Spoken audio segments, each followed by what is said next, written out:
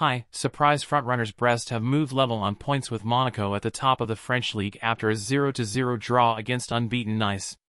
The first half saw both teams come close to scoring, with Brest's Jeremy Ledouarin hitting the post and Nice's Jeremy Boga striking the crossbar. Brest had better chances in the second half, but Nice goalkeeper Marcin Bulka made crucial saves. Meanwhile, Rennes, another unbeaten team, secured a 3-1 home win against Nantes, while Lille won 2-0 against Le Havre. Other notable victories include Montpellier's 3-0 win over Lorient and Toulouse's 3-0 victory against Metz. Lyon, despite a change in coach, remains at the bottom after losing 2-0 to Reims. Thanks for watching, subscribe to my channel, bye.